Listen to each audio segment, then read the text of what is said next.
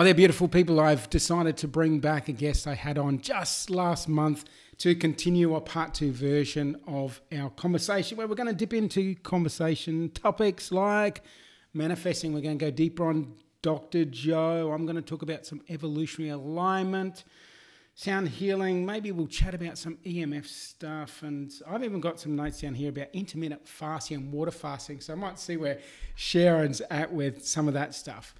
So welcome to this episode of the Life Masterclass podcast series, coming to you all the way from beautiful Bali. And as I look outside my window, it is a beautiful day here.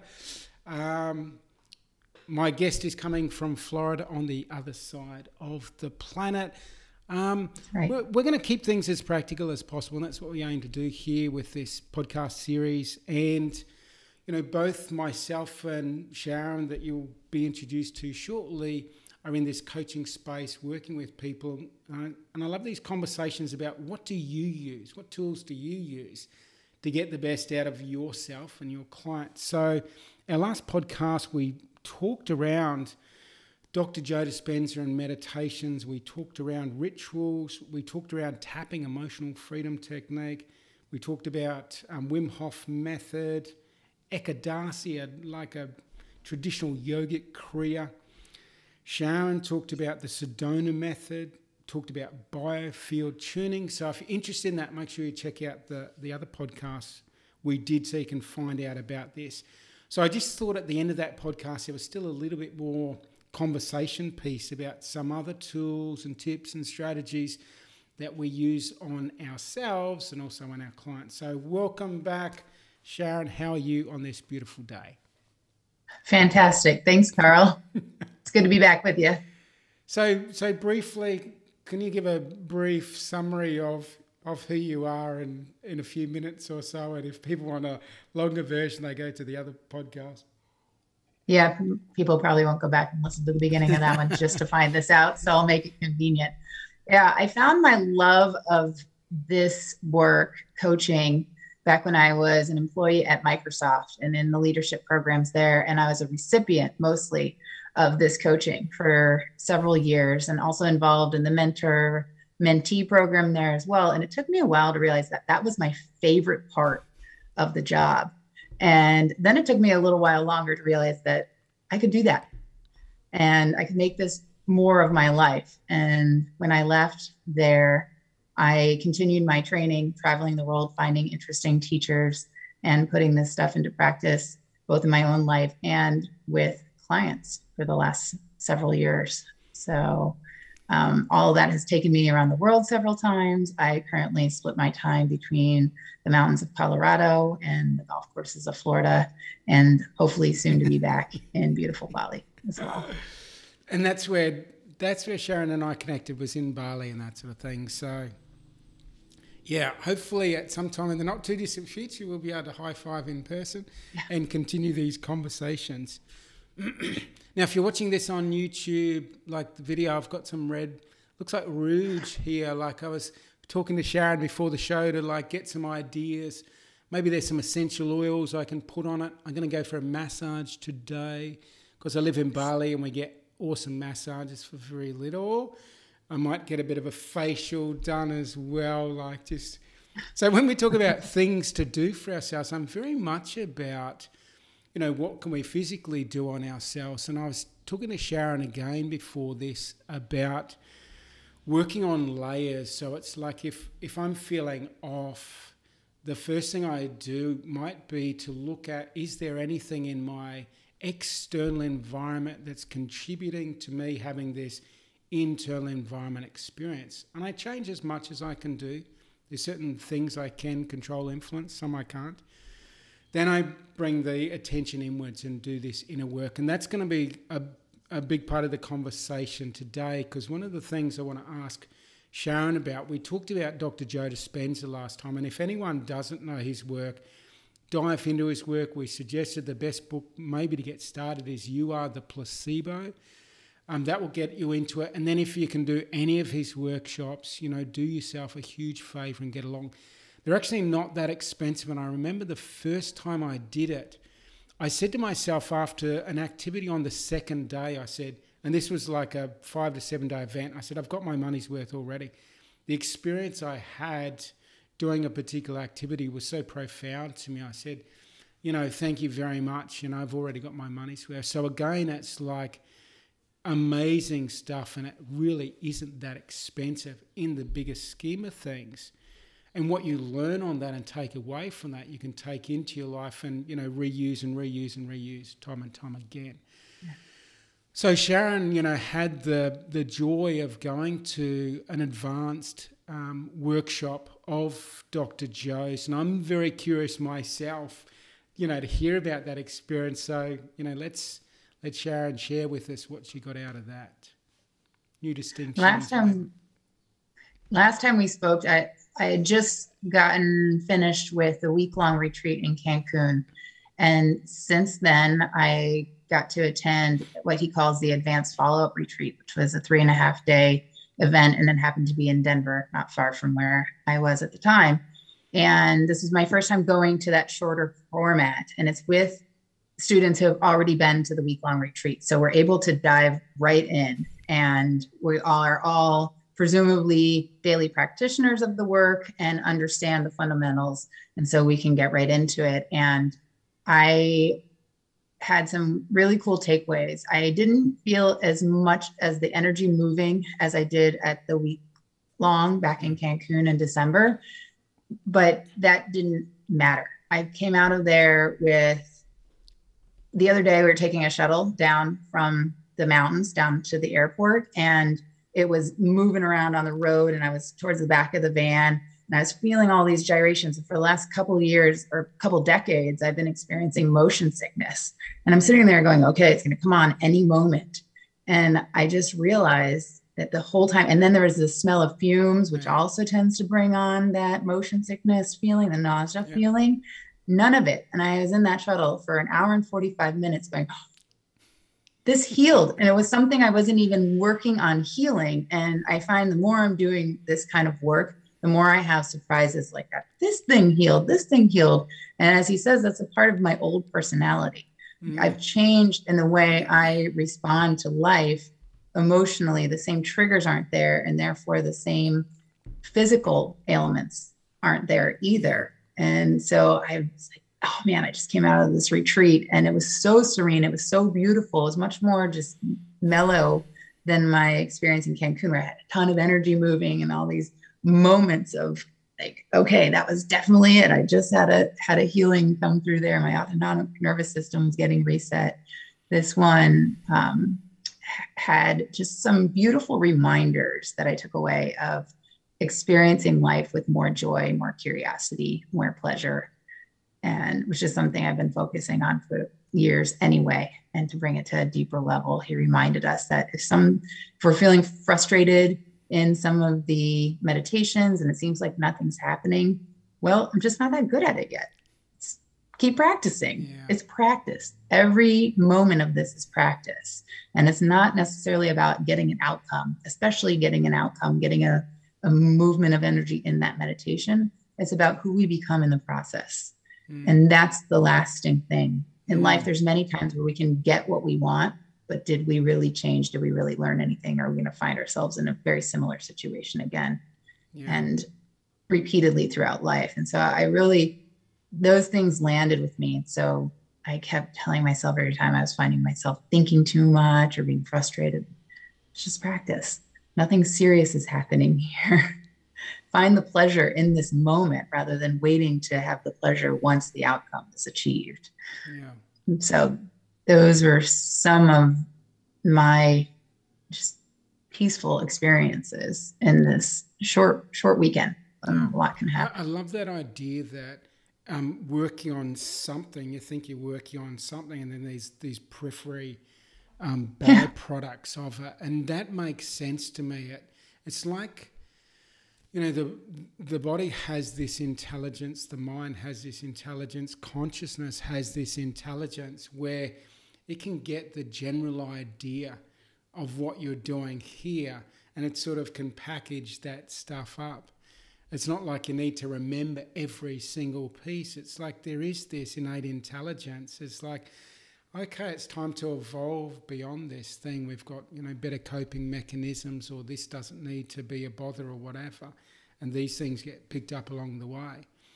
So again, I like this idea of the broader perspective of it, and doing it, might be for this benefit, but acknowledging that all things shift. And my thinking and believing is, as we raise our level of consciousness, everything shifts. Like if we raise our level of consciousness, our relationships shift as well, because we're sort of coming at them from a new place and space. So those things will happen. The other thing that you're making the point there about this idea of getting in the habit of showing up and doing that persistent, consistent work, I think that's the biggest challenge I have with my clients, is getting them to commit to those practices even when they don't get immediate gratification and feedback on that. I'll get your take on it. My take and my experience with my clients is, I'm a big fan of daily rituals and morning rituals and my meditations, my energization exercise and that sort of thing. What I tell my clients, and when I get them to practice these things through my programs, once they get to a point where they start feeling the benefits, and maybe they feel the benefits over a period of time, and they're starting to feel that, I'm feeling much better. What can happen at that point is, I'm feeling good, so therefore I don't need to do this mundane, basic stuff over here that I'm not getting immediate gratification on. And so they start to, waver on their daily practice of meditation, their daily movement, what they're putting into their body, what they're listening to. And I tell them, once you stop doing these daily habits and rituals, that's the first day of the backward slide in this thing. So what's your experience with that? And also, what's your methodology for getting people to commit to those daily practices? Yeah, I find what you described there, I've experienced that in my own life. I shared a little bit about that in the last video. I love the saying, it worked, so I stopped doing it. That's what happens. It sounds silly when we put it that way, but that's exactly what's happening. And I've also experienced this happening with clients as well. And the way I like to encourage them and invite them to get ahead of that is to keep a track of gains, keep a log of what does improve in their life. And it can be the smallest thing, or it can be like a healing of emotion sickness that's been there for 2 decades, right? That's a pretty big, pretty significant shift. And I encourage people to do that, to keep that on their own. And every time we meet, I ask, what are your gains for this last week or since we last talked? And that starts the habit. And then there's so much joy in sharing that with me or somebody else that they can share that with too, that it helps reinforce that behavior. And I also explain that the mind is a problem-solving machine. So it can often forget the progress that's been made because it's always looking at what the next problem is. And there's always going to be another problem, another challenge to solve. Yeah. There's always going to be something that it's saying, well, this can be better in your life. This can be healed. This isn't perfect about you. And so it's naturally going to forget what improved. And then that's when we go, this work isn't working anyway.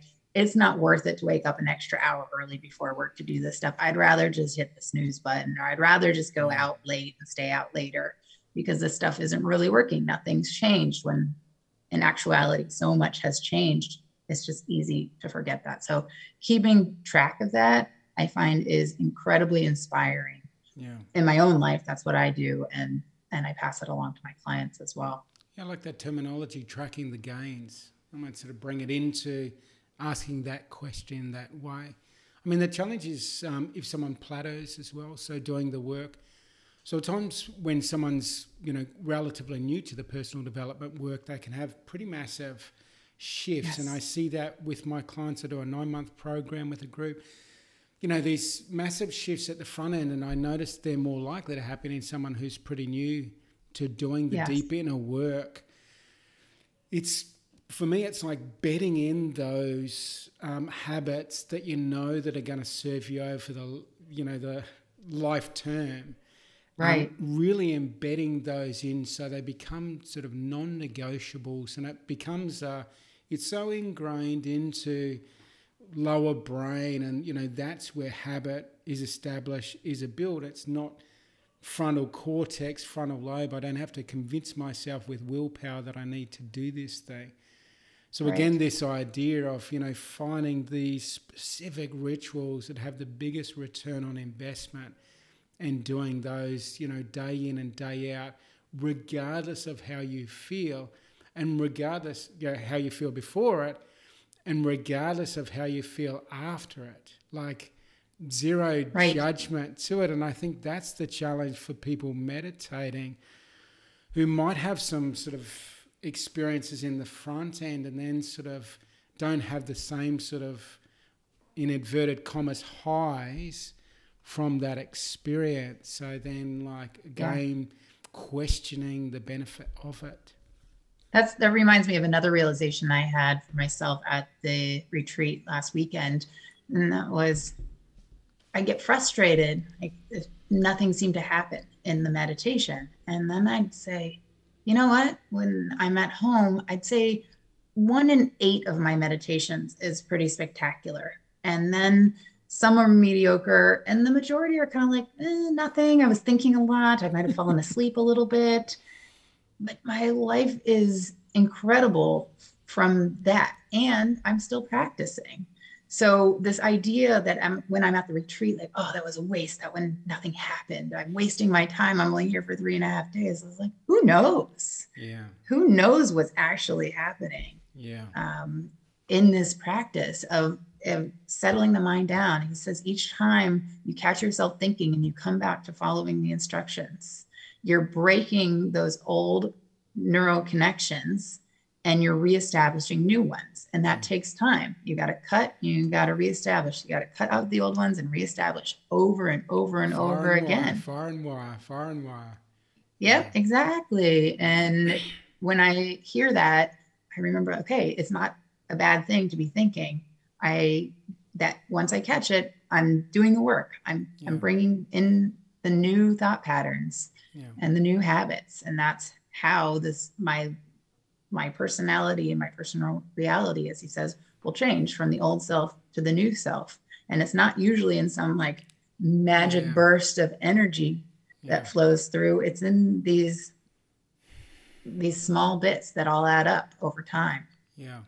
Yeah, I mean, that's going to take us to another subject. I'll talk about that alignment thing. The other one I was just going to add to that was I did HoloSync sound technology. So it's listening to specific stuff. You have to wear headphones because the sounds come in at slightly different hertz and the brain balances it out. So listening to these sound technologies creates sort of this coherence between the brain hemispheres and puts us into different states of consciousness. What they did one time was they had a group, had them all hooked up to EEGs, put them through, listening to their HoloSync sound technology. And at the end, the story the guy was telling was a woman came up and said, oh, you're going to have to throw my results out. I had so much monkey mind going on. I was just all over the place and that sort of thing. And they said, well, that's surprising because you had the most coherence out of anyone in the group. So that for me just blew out of the water any analysis, thoughting on my part on whether it was a good massage. Sorry, I've got massage on my mind because I've got a massage book for a couple of hours.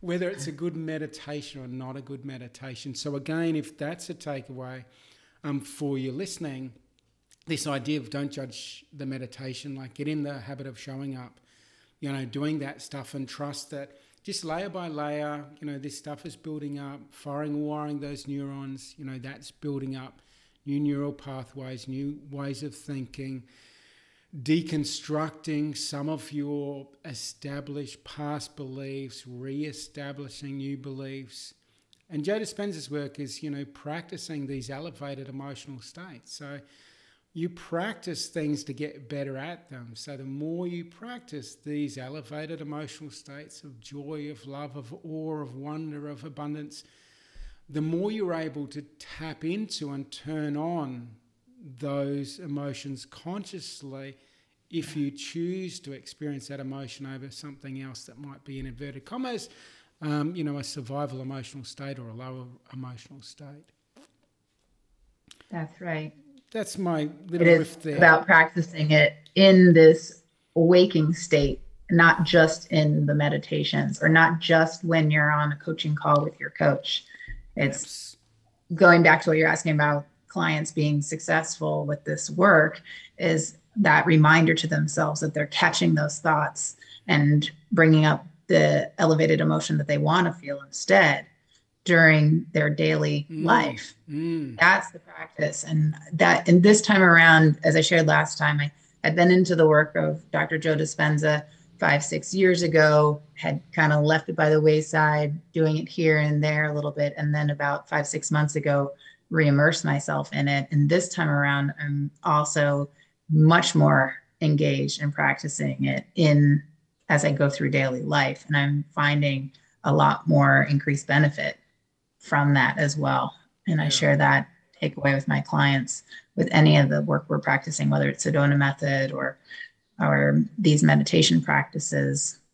It's about lifestyle. Yeah, that's more of what I do with my clients these days is I focus on lifestyle as opposed to focus on making lots of money or getting this promotion or whatever it is. What is the lifestyle that you want to have? Like what are the emotions you want to experience? What are the experiences you want to experience? And let's work on lifestyle and let's build around that, cut away the things that aren't supporting that.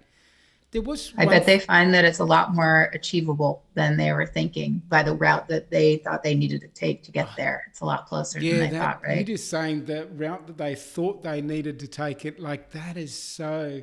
When someone steps back and takes ownership, of the ship of their life and decides, okay, I've been following some pathway from someone else. And that's what a lot of what we do with the coaching thing is actually bring someone back to center. And that's why I was talking about this thing of alignment and like helping someone come back to alignment with their values, alignment with their divine path, purpose, calling, their dharmic path if you're using yogic terminology. But, I've got this belief that everyone's got this, divine purpose. They've got this individual signature. I say in all my workshops, hold your finger up in the air, like turn your finger around to yourself, your pointing finger, look at the top part of that pointing finger and realize that you've got a unique fingerprint on, 7 billion people on the planet. So if that incy wincy tiny little part of you is unique,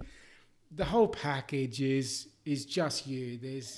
There's nothing quite like you. You're this, individual little signature on this, in this whole universe. So, special.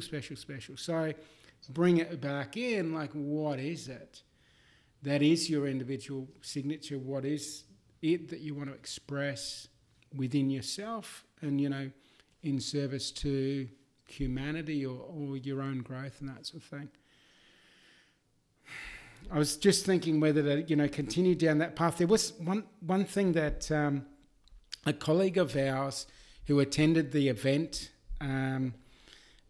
with Sharon, she sent a thing to me, like just a message to me. She goes, "You're going to love this distinction that Dr. Joe made in the workshop." And that was this idea, and I've just written a blog post about it, so I'll put the link down below so you can check out my take on this intention. And it was over intent becomes trying. So over intent becomes trying, which is a form of separation, and over surrender becomes giving up. And I just love that because it's, if we're at either end of the spectrum, and Sharon and I were talking before this call about electromagnetic frequencies and, what we choose to do around that and what that conversation means to us. And Sharon talked about, reading a book, Invisible Rainbow, years ago, and I've read the same book, and it's pretty heavy on the, consequences of us not paying attention to and taking care of electromagnetic frequencies. And Sharon was sharing the story about going completely extreme, not only for herself, but for her parents and that sort of stuff. So this idea of like going too extreme, and I'm a big fan of there being, spectrums, and there's extremes at either end of the spectrum, and in the middle there's a sweet spot, and it's, the Buddhist middle way, but not only just staying in the middle, which is pretty intense of itself if we just try to keep in the middle, because life is like, more complex than that, and sometimes we need to expand to either ends of that spectrum. So there might be times where we need to be super intense on something to get something done, and then we need to come back to the middle and sort of come back into this stasis point. And then we need to go to the other end of the spectrum, which means super put your feet up. But Dr. Joe's distinction here is saying, doing either of those too much, over-intense, which means over-desiring and like, I really, really want this. In coaching, I'm sure Sharon's heard the terminology, needy is creepy. So this idea of if we get too needy, like if I get too needy of a potential client, I'm like, oh, you need to work with me. I'm just going to repel them. Like they're going to decide that you need me more than I need you as a coach. So I'm leaving. So that idea of like, trying too hard. We all know like examples of people who try too hard to be friendly, or try too hard to be nice, or try too hard to get something out of us. So that's at one end of the spectrum, and then that over-surrendering. So, in my blog post, I talk about this idea of the law of attraction, where I just, plant the seeds and I see the vision and then I put my feet up. So again, that idea of like, we need to actually interact, with this three-dimensional physical experience. So it's like, we don't want to just do all the blissing out work and staying in those meditations. And Sharon said, how do we bring that into life? So what was your take when you heard that sort of distinction from Dr. Joe, Sharon, and what would you add to that? Yeah, that was a great quote. When he said that, it stood out to me as well. So I'm glad she shared that with you. It was, I've been having a lot of conversations with my clients lately about the difference between wanting and allowing things to happen in life. Yeah. And there's this energy of wanting. There's this neediness of wanting. And when we talked last time, we talked about Dr. David Hawkins and power versus force. And I'm sharing the concepts of going through life with power, with flow, and being in the moment and able to receive. Because when we're forcing something and we feel so separate from the thing that we want, we are becoming myopic and missing plenty of opportunities that are right here, right now, that are on that path or something better. I love when I'm setting goals and when clients are setting goals, always add or something better at the end of the goal, because we can only think to the capacity of the experiences that we've had in our life, the things that we've learned, the things we've read about, the things we've heard from other people. And that's as big as we can think and dream. And when we're open to the power that's beyond us, we can go beyond what our thinking mind can come up with. And we can be open to seeing those things when they come to us. So where did we start? I got so excited about that. No. That's cool. This like over-intenting thing. The other one was the over-surrender. Yes. So it was especially that part, because that's what I encounter mostly, especially working with the clients I work with that come from corporate or are entrepreneurs or run their own companies. Yeah. And there's a lot of intent and there's a lot of big goals and there's a lot of striving and trying and you mentioned willpower earlier. Yeah. A lot of that takes willpower. That's not what people want to be doing, but they want the outcome, and they think that, again, it needs to go in these certain steps. And when I invite them to notice the wanting and to let go of the wanting, they think I'm telling them to go to over surrendering, to apathy, to giving up. But that's, as you said, there's a huge spectrum. So letting go of the wanting just allows to come into that middle way more easily, and where there's a lot more possibility to be, and potential to be tapped into in that middle way. And it's a dance for me, like, and this is the work of, say, the meditation, to increase our level of conscious awareness, so I can bring conscious awareness into where is the best place for me to be on that spectrum for this specific circumstance that's happening in my life now, at this specific time in my life, with a specific resources or whatever. Like, there's that spectrum, and there's this dance, and it's like our level of consciousness that allows us to, like, see a broader perspective, so we can see whether maybe I need to put a little bit more energy into this. Maybe I need to steer this thing here. Maybe I need to say yes to this thing. The thought that came up for me when you were talking about the clients you work with too, Sharon, is we can get these things, like we can achieve these things, but, the force way is more likely to have consequences that aren't necessarily supportive. So it might be a negative impact in our relationships. It might be a negative impact on ourselves. It might make us, like, really grumpy and not fun to be around. Like, we might be way too intense. And, so yes, you can achieve those by doing the grunt method. Like, that's done by lots of people, lots of time, and people do achieve these things.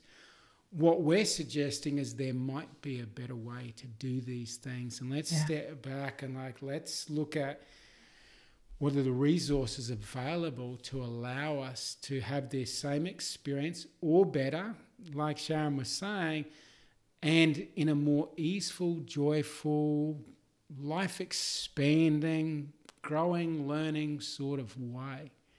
Yeah. There's a great quote that I use from Mark Allen often. I also add this to the end of goals or my to-do list: in an easy and relaxed manner, and a healthy and positive way.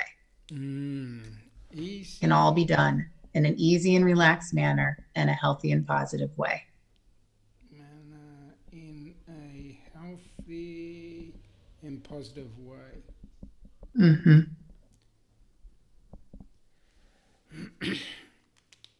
So one of the things for me too, in alignment with this, achieving the things we want to achieve, experiencing the experiences we want to achieve, is the more we come in alignment, and that's where, this work, this Joe Dispenza work, this deeper inner work, is a thing that brings us more in alignment with not only self, but I believe more in alignment with universe, with source, with divine, whatever, whatever your terminology is, your vernacular is for that. But when we come into alignment with self, it automatically, or feels like, it brings us more in alignment with this other life force that is around us. And that's when we're more likely to have those synchronicity experiences. Like, I worked less over the last couple of years, 2020, 2021, sort of just opened a lot of space, work with less clients and that sort of stuff. And I had some awesome opportunities come up, last year, that are starting to now manifest into, form. I'm involved in a beautiful business here in Bali, which is opening in a few weeks, which is a digital content creation studio and event space and social club. Like, it's, world-class recording facilities. Like, it's just an amazing thing. And it was just, doing the inner work on myself and, like, just being in the zone that allowed me to have those connections in those synchronicities. I'm involved in an app project, which again, you know, I work with a former client. I work with her to go through to world titles in water skiing and that sort of thing.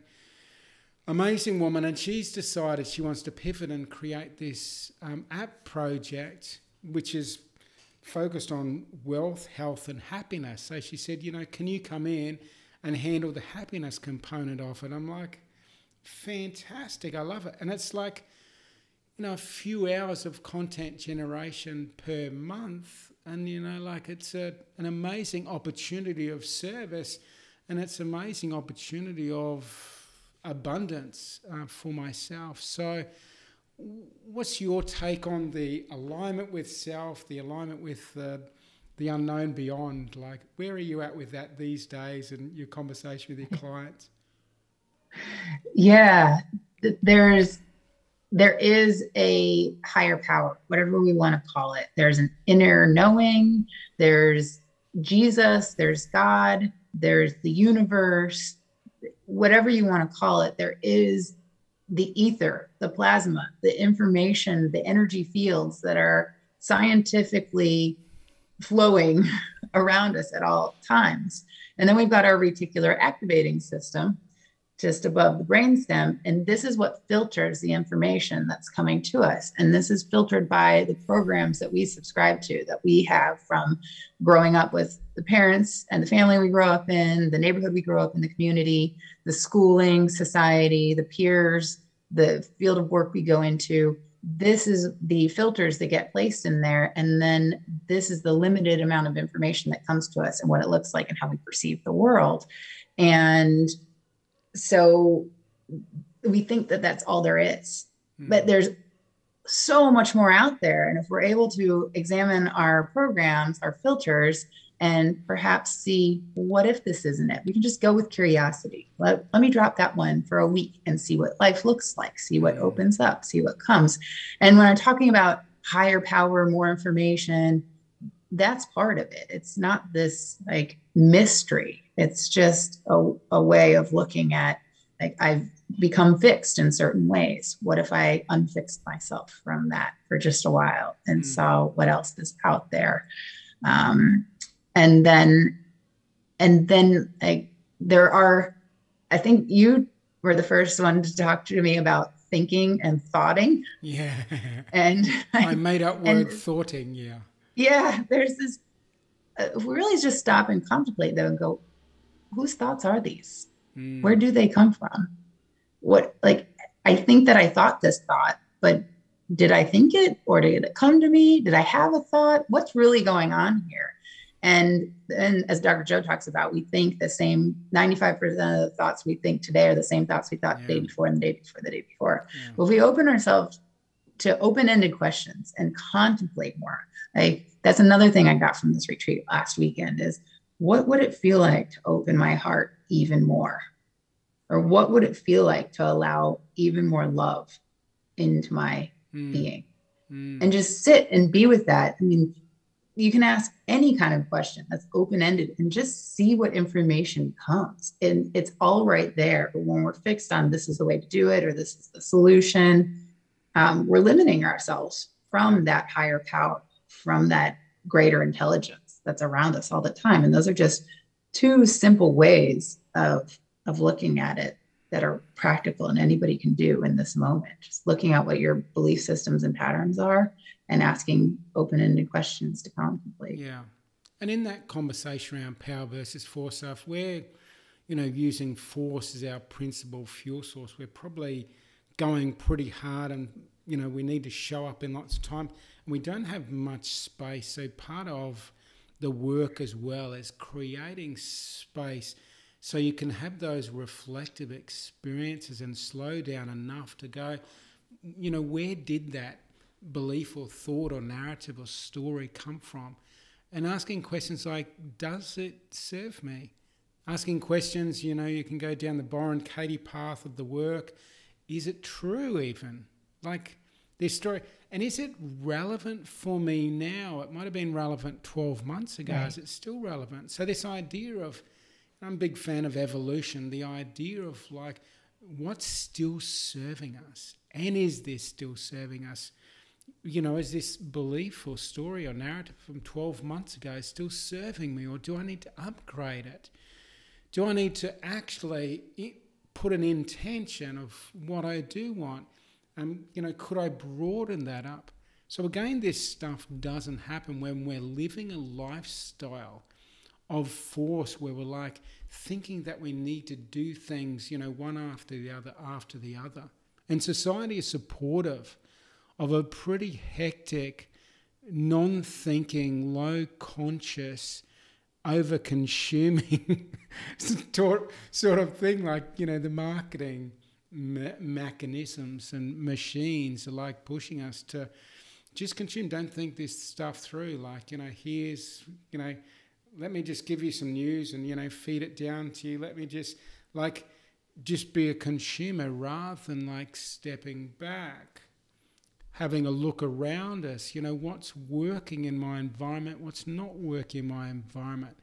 And again, this stuff requires slowing down. So slowing down, like one of the best tools that we could say, you know, for ourselves, for our physical, mental, emotional, spiritual, psychological well-being is to slow down so that we can actually see and experience that which is around us. What's that bring up for you, Sharon, after my little riff there? Something that came to me years ago that I implemented in life was the motto, no rushing. And I usually like to have things in the positive sense, but this one really works for me. No rushing. There's no need to rush. Everything is happening in divine time. And particularly this would happen when I was in Bali and I would want to go to a yoga class and I would get caught up in something else. And I realized like, I'm going to have to rush to get there. And I would just let it be and say, if I need to rush, then I'm just not going to go. And eventually then my lifestyle and my new sense of time caught up. And since this was a rule I made for myself, a new habit I was living into, I didn't want to miss yoga. So I would let life flow in a way so that I had plenty of time to get to yoga in an easy and relaxed manner in a healthy and positive way. And I also realized that, you know, life has its own reasons and timelines. If I'm running late to something and it's beyond my control, like I left in plenty of time and I hit traffic, then I can calm myself down. There's no rushing. I'm getting there at the perfect time. There's some reason that this is all happening, and I don't need to be flustered. I don't need to make a ton of excuses. I don't need to point fingers and blame whoever was clogging up the roads. And I just have lived into this way of no rushing. I sit for 15, 20 minutes after a meal, let my body digest. And I've watched friends and people be with me over the years that sit there and they're ready to go immediately. And they can't understand, like it makes them feel anxious that I'm sitting there in patience. And then over the years, they come back to, wow, now I do this too. Like I watched your life, I watched your way of being, and something in me adjusted to that as well. And it just so happens that more things get done. I'm more in that flow of life. I'm in the power rather than forcing. And I'm enjoying, I'm tapping into this greater power because I'm not going too fast that I'm missing it. Yeah. I've had to do some unprogramming from 14 years in the military, where it was about sense of urgency and concurrent activities and all of that sort of stuff. And like, you know, I remember when we first started our officer training, like you would have like 5 minutes to eat breakfast. So you would get whatever food you could shovel in the quickest, and you would just be rushing. So there was so much of that like rushing thing going on. So it's taken me years, and I'm still unpacking it now, because when I go unconscious, when I get distracted with something, I can bring that intensity. I'm cleaning my teeth really fast. I'm like, what the hell am I cleaning my teeth so fast? Like, what's the rush? So I like that. And I like the distinction you made, because sometimes we're told, always state things in the positive, don't say what you don't want to do and that sort of thing. But with most things in life, there's guidelines, but, so much of what we talk about isn't chiseled in stone, isn't absolute. Yes, this might be the way to do it, but I like the idea, if something resonates for you, it doesn't matter whether it's this way, that way, or up or down, or someone says you shouldn't do it like that or whatever. If that resonates and causes a personal effect with you that is a positive personal effect, it doesn't matter what it is. It doesn't matter if, standing on one foot, holding your ear, shaking it around, sticking your finger up your right nostril causes you to come back into a deeply relaxed state. If that's your jam, that's your jam. So part of our work too is like helping people identify what's working for them, what's not working for them. So certain beliefs might actually serve one person really well, and they might be disruptive for another person.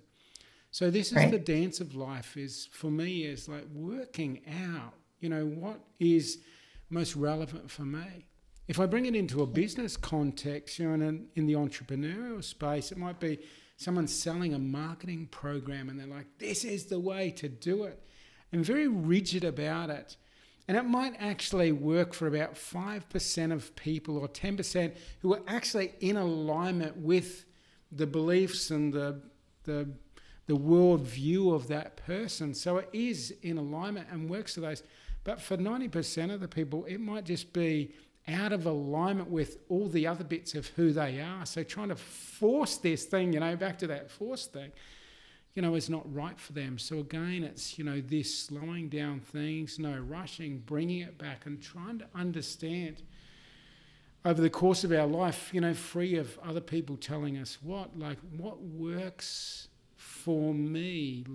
That's such a big piece. I'm just looking at the time and we might wrap this up pretty soon. It's been a nice little conversation, and I felt like our last conversation with Sharon was a bit rushed, and we were like, I was trying to fit too many things in that. So it's interesting that the last point we have is we've had this second conversation and we're sort of finishing on this idea of no rushing. So I love some of the distinctions Sharon made about tracking your gains, and that's really valuable to know where you're at and that you've actually made progress along the way. And sometimes journaling can be good to record these things so you can actually go back, oh yeah, I have come a long way. I used to be really reactive in this particular situation setting.